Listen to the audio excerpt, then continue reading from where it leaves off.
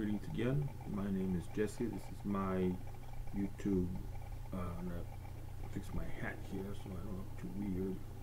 But first, let me kill that feedback because I do look weird.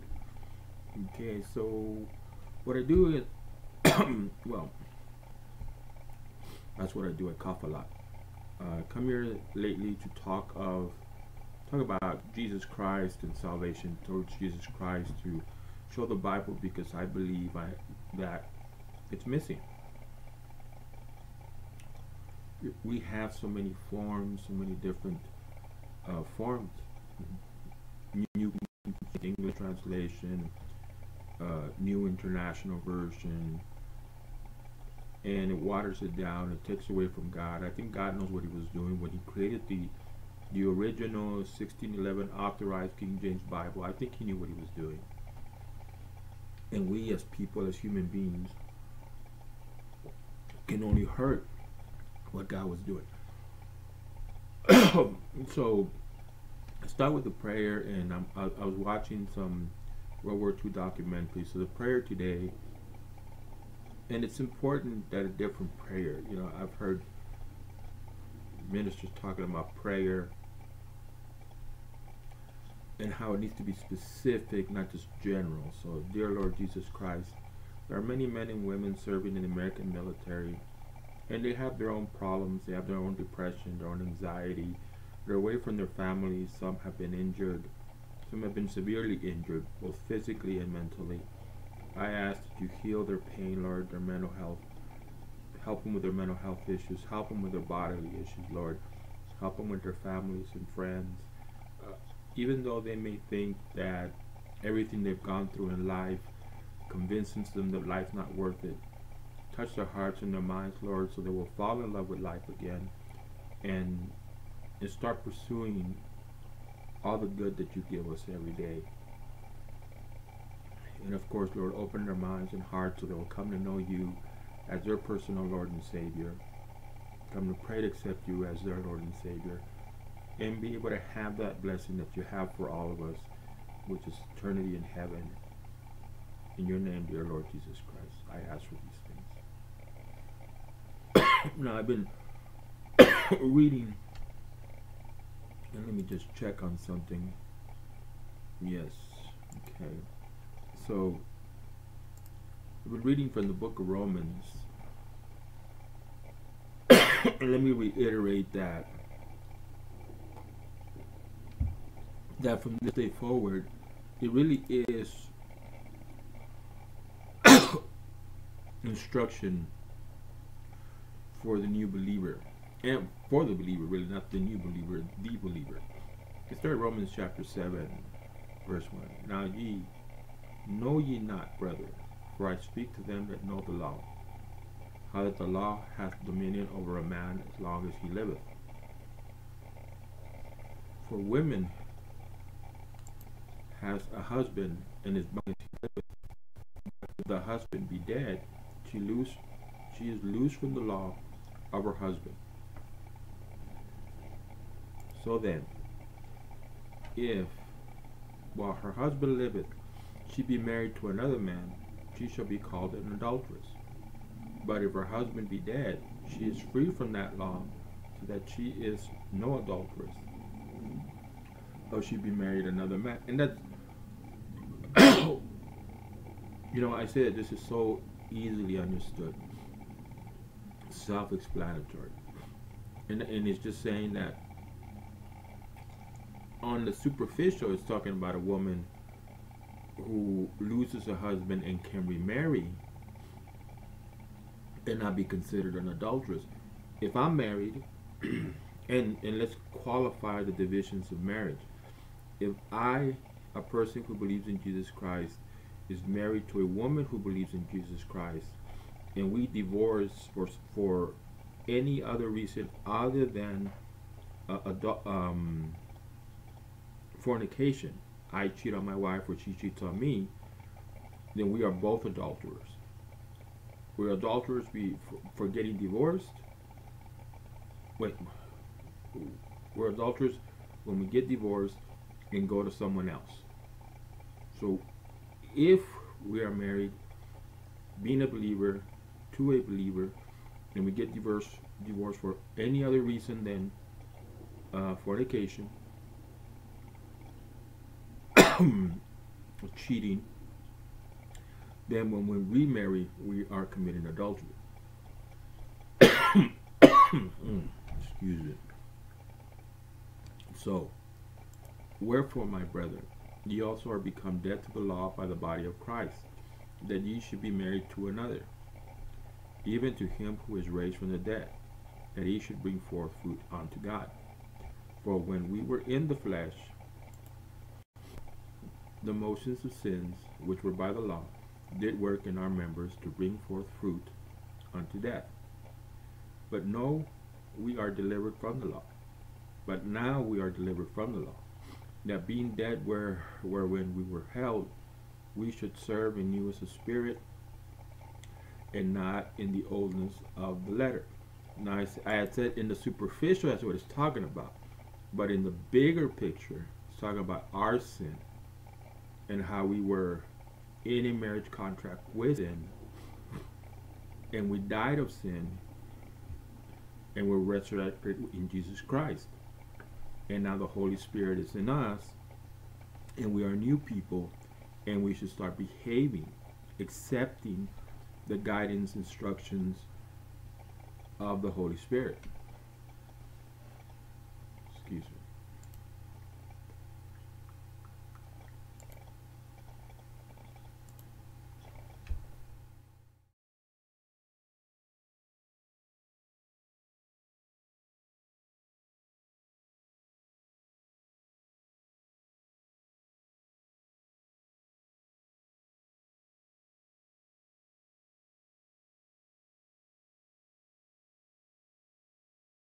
Okay. Have to gag. So, I'm in the coffee. Romans 7:7. What shall we say then?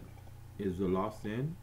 God forbid. Nay, I have not known sin but by the law, for I had not known lust, except the law had said, Thou shalt not covet.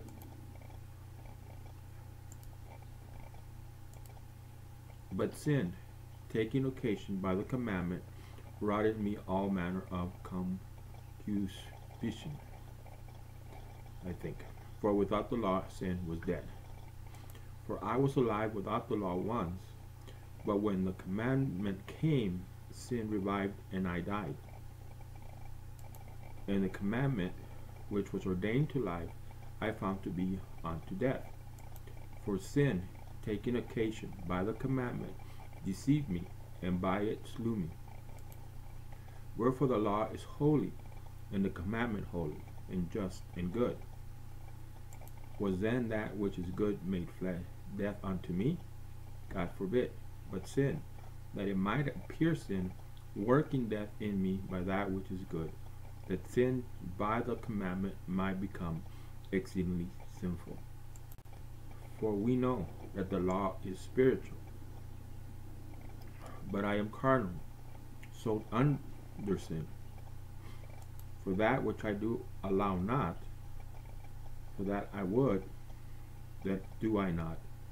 But what I hate, that do I. If then I do that which I would not, I consent unto the law that is good. Now then it is more that I do it, but sin that dwelleth in me. Now then it is no more that I do it, but sin dwelleth in me. For now that in me, that is, in my flesh, dwelleth no good thing, for to will is present with me. But how to perform that which is good, I find not. For good that I would do not. The evil which I would not, that I do. Now if I do that I would not, it is no more I that do it, but sin that dwelleth in me. I find in a law that, when I would do good, evil is present in me. For I delight in the law of God after the inward man. But I see another law in my members, warring against the law of my mind, and bringing me into captivity to the law of sin which is in my members. O wretched man that I am, who shall deliver me from the body of this death?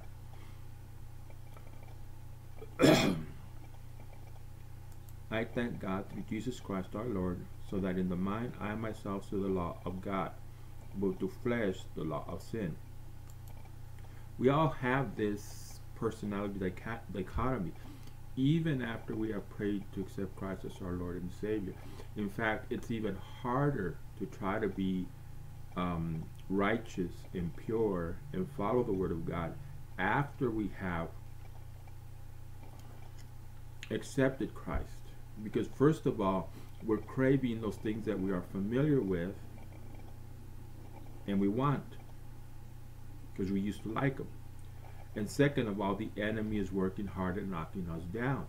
Not because he thinks that he can take our salvation away from us, but because he knows if we keep being examples of Christ, other people will become attracted to Christ and will pray to accept Christ as their Lord and Savior.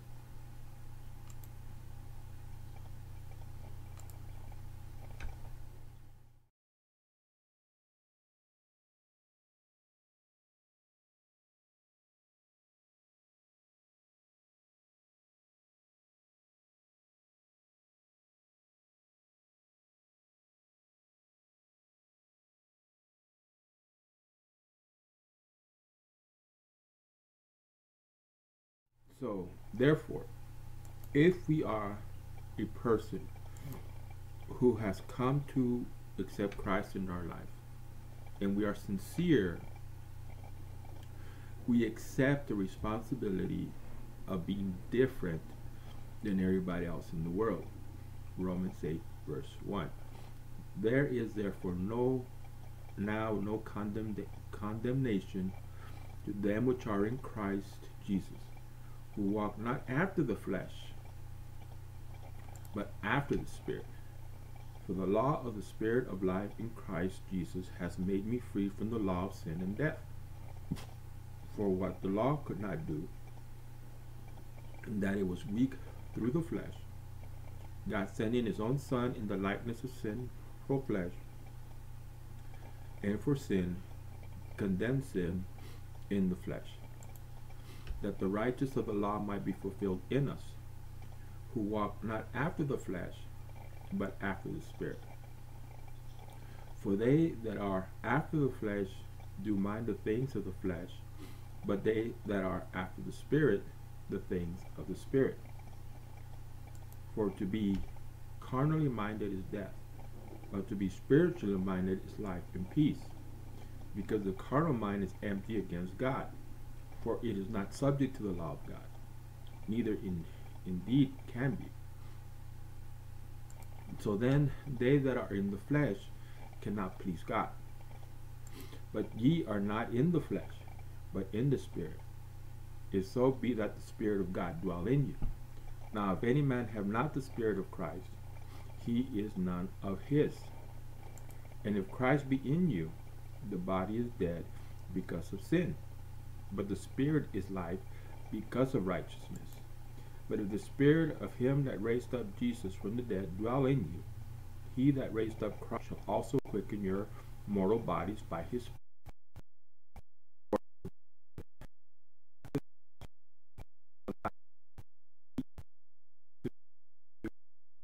deeds of the holy of the body, you shall live. For as many as are led by the Spirit of God, they are the sons of God. For ye have not received the Spirit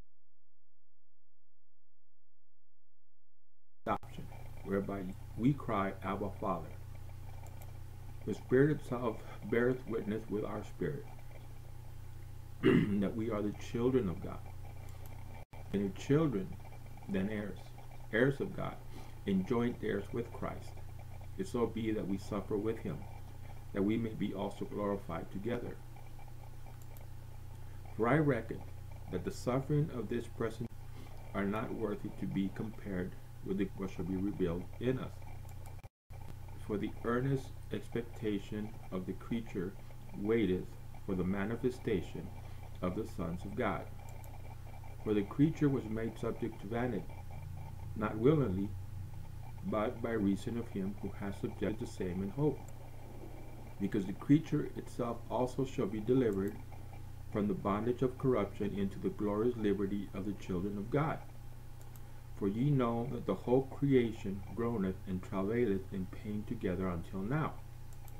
And not only they, but ourselves also, which have the first fruits of the Spirit, even we ourselves groan with ourselves, waiting for the adoption, to wit, the redemption of our bodies.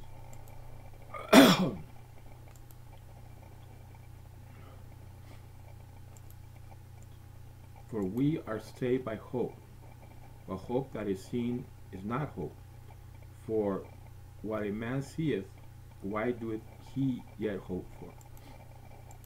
But if we hope for that we see not, then do we with patience wait for it. Likewise the Spirit also helpeth our infirmities. For we know not what we should pray for as we ought, but the Spirit itself maketh intercession for us with groanings which cannot be uttered. And he that searches the hearts knoweth what is in the mind of the Spirit, because he maketh intercession for the saints according to the will of God. And we know that all things together work together for the good to them that love God, to them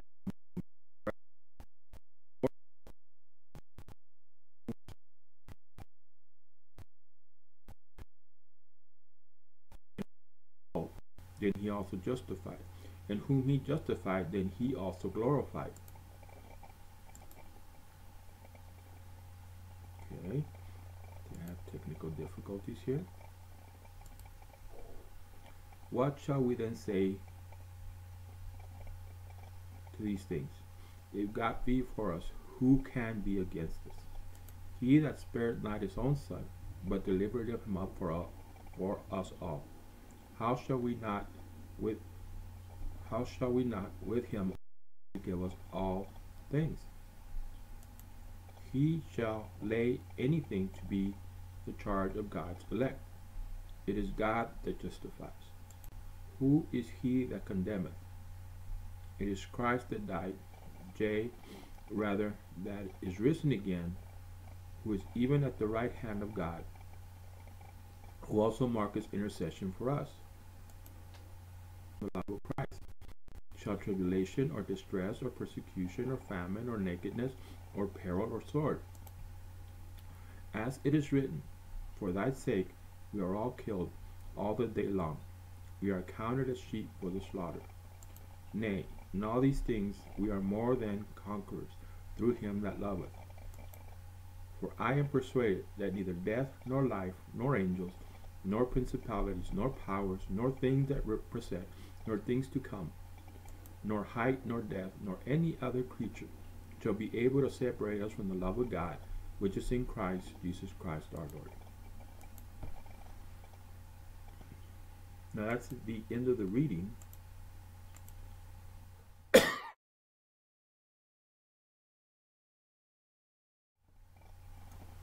Okay, let me try to break it all down, because it needs to be said.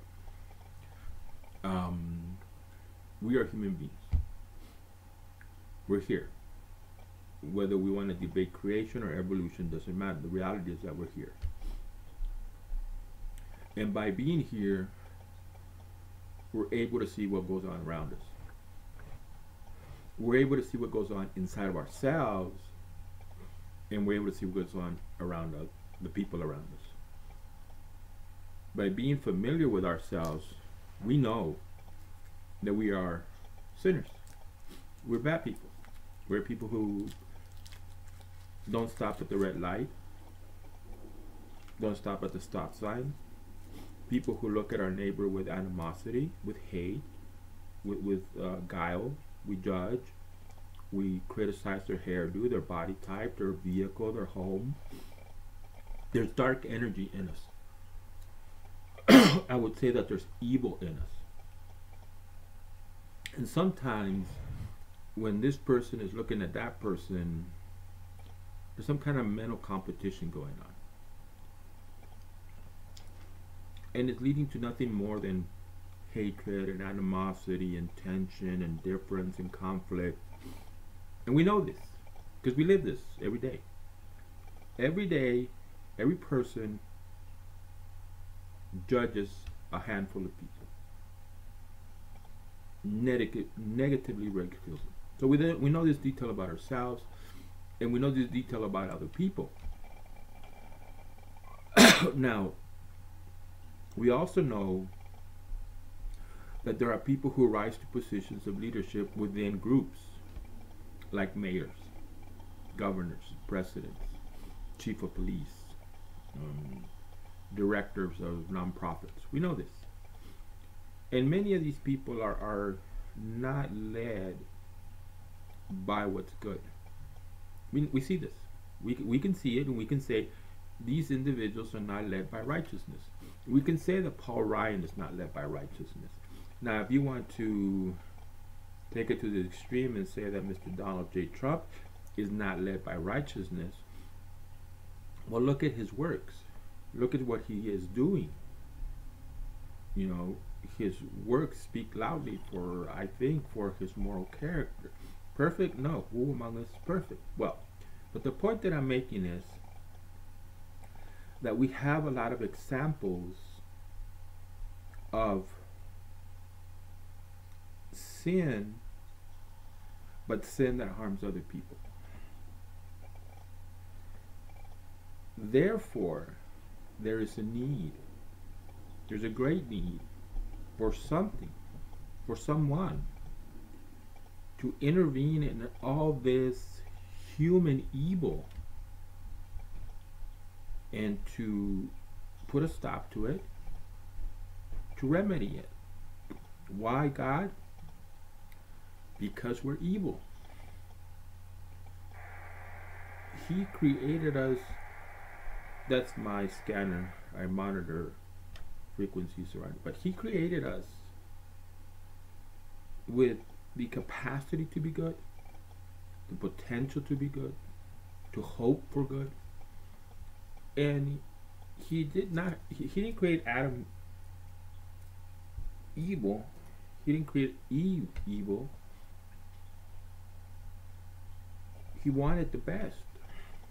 He put them in paradise.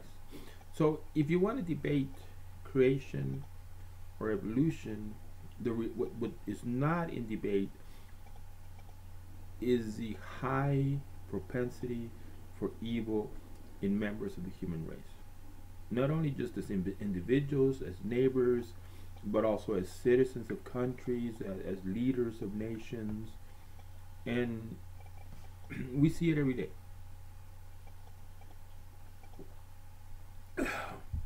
One of the last conclusions I came to meditations is that the Bible is a code of conduct manual, and it's a very good code of conduct manual, and it's necessary. It was necessary in the time of Adam and Eve, and Moses, and Abraham, Joseph, Daniel. You know, throughout history, it's been necessary. It is unfortunate that humanity has done this and they have done that. Let me bring you into a sort of a conversation I was having with an individual. And people like this exist. First, let me preface it by saying that something strange occurred in the taxi industry in El Paso, Texas. All of a sudden, taxi drivers can set their own prices as long as they're honest with their customers, which is the way it should always been. I was always troubled by the extent of interference. Well, so we have changes now. So I can set my taxi meter, publish my taxi fare card, and I am in compliance with the law. So let me start with that. And it's important, at the end of the story, this will be important. So I'm having a conversation with a person about salvation, and I'm going to say it's a person who's a Catholic and raised a good Catholic, and a good Catholic doesn't go to church. They, through osmosis, through hearing things, they acquire information about the church. So not that they're actually involved, they're engaged in the church. Family members are are involved in the church, and they say this and that, and they pick up this and that, and sometimes radio and television. So their point of reference is being far removed from the actual Catholic Church, and it is important. So I start telling them about Christ dying for the forgiveness of our sins, and he's heard it. Everybody who professes to be a Catholic knows the story of Christ and that Christ died for our sins. And I tell them that it's important to believe, but it's more important to accept Christ. Christ is offering an opportunity. Christ is offering an invitation to heaven. And we have to say, Jesus Christ, I accept you as my Lord and Savior. In the prayer, I repent of my sins. I ask for your forgiveness. I need you. I love you. I accept as my Lord and Savior. We need to understand that because we are sinners, we really are in need of Christ. We are in need of redemption. We are in need of salvation. We are in need of somebody to tell us you're wrong in the way that you've been living. You're wrong to hate your neighbor. You're wrong to have fear. You're wrong to have a negative attitude. You're wrong to not appreciate what you have in life. You're wrong not to set goals and objectives. You're wrong to be lazy. Somebody has to tell us that we're wrong because we are wrong. And by being wrong, we're going to have to suffer the consequences of our errors. Which means that when we die, if we don't have Christ in our life, we're going to go to hell. Not because I tell you this, not because I want to compete with your Catholic ideas, because God said it. And that's what the conversation was going through: the Christ, the death and resurrection, forgiveness of sins, and that Christ says that I will come and I will knock. If you let me in, I will spend time with you. If not, I will depart. Trying to get him to understand that it's necessary to accept Christ to go to heaven after we die. And he starts on this irrational thing about, my body's going to die, what's going to go to heaven. And I said, well, you'll receive your celestial body. And he says, no, I don't have no celestial body. And I said, well, the Bible, I don't believe in the Bible. And right then and there is when the conversation goes down that road, it's best just to say okay and talk about something else. And I bring it up because most of us do this. I did it for a very long time. I could have died. All those times, all those years, lots of people. I've said this before. God, Jesus Christ, sent many people. And for my own reasons, for my own arrogance, for my own pride, believing that I know everything, I said no, rejected it. And if I had died in any time, I would have ended up in hell. And I also told him, hell is an eternal separation. It's not fire, it's not pitchforks, and it's just an abyss. It's darkness, no light. And being there, understanding that for the rest of eternity, there is no more remedy. And Jesus Christ came and died for the forgiveness of our sins. And if we don't accept that, we die because we are eternal. And that's another thing I told them. We are eternal because the Bible said, God said, let us make them in our image. God's eternal. So we're eternal. God's telling us that we can spend eternity in heaven. But the critical point is that a customer comes up, they ask me for the price, I give them the price that I said, and this little person starts having a fit. Literally implying, oh, look at how great of a Christian you're not because you're lying to the customer. And I'm not lying to the customer because I have set my prices as the law allows me to. And I have printed out my business, my fare card, and posted it where it's supposed to be posted so the customer can see it. And my taximeter is within sight of the customer So the price I gave the person is my price. It may not be his price, but the law allows him to charge something different than me. But the point being is that he's, after I have tried to help him, wasn't competing with his Catholicism, and I will call it that. I was trying to help Jesus Christ. We help Christ. We don't do anything other than help Christ. So I was trying to help Christ reach him. And one of the biggest details with me right now is I am highly idealistic. I have a video of El Paso police officers doing random searches at a bus station in El Paso, Texas. In America, that's not supposed to happen.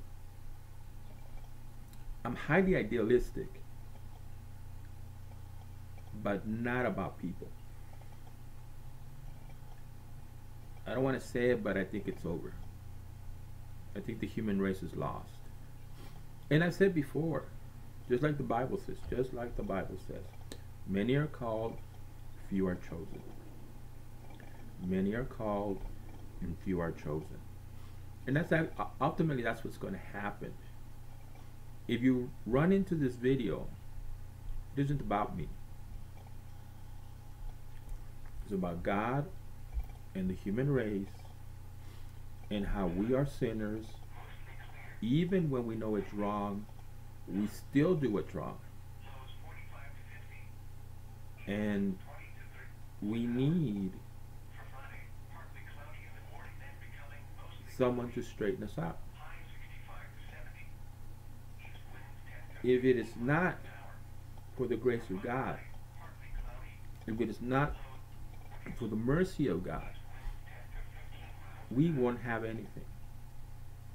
We wouldn't have access to information that can calm our depression, calm our anxiety, calm our pain and suffering, help us with our hurt, help us with our grief, help us with our trauma that can eventually become psychosis. We start believing that there's nothing we can do, we have no control, we have no handle on life, and life is just going to do to us what life is going to do to us, and we're just going to have to suffer. And if it's not for a God, all our wrong ideas can lead us to something bad. So if we are responding to the lies of the enemy and rejecting Christ, we're going to suffer the consequences of our poor errors. Jesus Christ is the good news. Today, in this crazy world where people are trying to do everything to destroy a president who's about lower taxes, lower spending, reducing the national debt, a global partnership in the war on terror, reining in irresponsible spending by the Congress, law enforcement. Law enforcement is necessary. I have been listening to people talk about how white Americans are lazy, African Americans are lazy, and that if all the illegals are taken out of America, then America is going to fall because there'll be nobody working.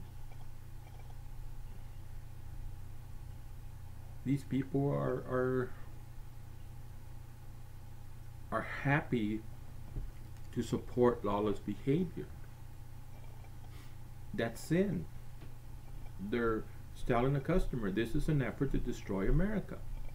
This is an effort by the enemy to destroy America. But the point being is, we're not perfect.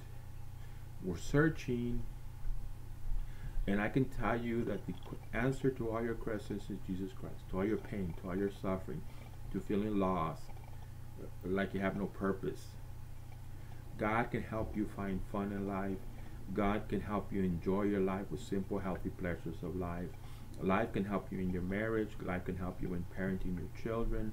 Life can help you confront the worst things that life has offered you. You're a young woman, you used to be married, but your husband died of cancer. God can help you with all that pain. If you lost a child, God can help you with that pain. And He can cure you, and He will cure you. And you will be blessed. You will feel blessed. You'll live like a blessed person. You will have a smile on your face. What I've been noticing in Donald Trump, he's a happy person. He's a happy camper. He's a happy warrior. He knows what needs to be done, and he's willing to do it. And the problem are all the negative people who want to interfere. And how do people rationalize that they're interfering with the proper administration of the country? It's just the same as justifying rejecting a God that wants to help you with everything that is challenging you in life. Therefore, and it's simple. The prayer is simple. It's a recognition that we are wrong. I repent because I realize I'm wrong, because I realize I'm a sinner. I ask for your forgiveness, God, because I know I need you. And you've been forgiven. You have, all of us have been forgiven. Christ died on the cross for the forgiveness of sins. We all are forgiven. All we have to do is accept that forgiveness and accept the reality that we need Him. So we can pray. I repent. I ask for your forgiveness. I need you in my life. I love you as my Heavenly Father. Jesus Christ, I accept you as my Lord and Savior. Again, I repent. I ask for your forgiveness. I love you as my Heavenly Father. I need you in my life. Jesus Christ, accept you as my Lord and Savior. And He'll do the rest. He'll take you to a church if He wants you in a church. He'll take you to a Bible study if He wants you in a Bible study. He'll tell you to listen to Christian radio, whether it's music or instructional radio, Bible studies on the radio, on television, or even looking for resources on the internet. The greatest resource is Him, the Holy Spirit. If you're on an abandoned island, you're not on an abandoned island because God is there with you. God, Jesus Christ, and the Holy Spirit are there with you. And everybody's searching. And if you're searching, I hope you find Jesus Christ. And I hope you let Him into your life. Thank you for listening, and I wish you well.